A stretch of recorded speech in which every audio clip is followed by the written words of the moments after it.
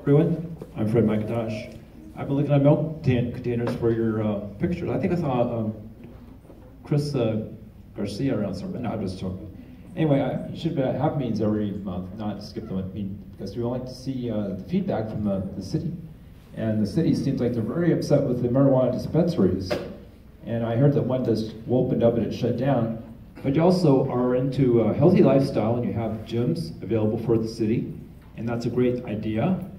But you guys need an option. Instead of doing something like marijuana dispensaries, you could do something to make money, like cancer survival vitamins. Like they have vitamins that will help protect people from cancer and arthritis. It has the same benefits as marijuana, and you could be the center for all this healthy lifestyles.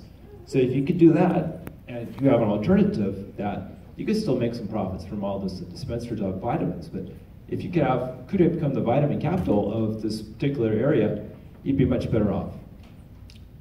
Anyway, I just wanted to chime in and let everyone know. Thanks. Thank you.